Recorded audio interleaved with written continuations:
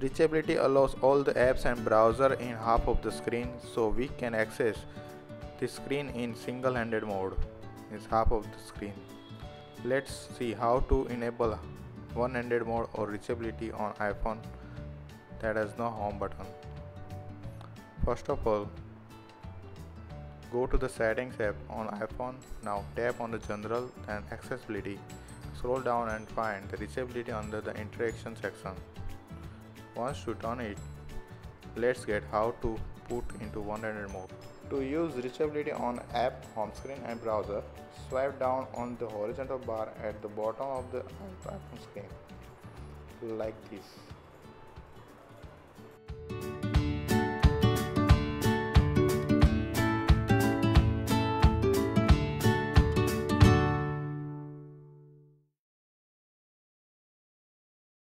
If you have any question, feel free to comment down below or shoot me a message. Thank you for watching.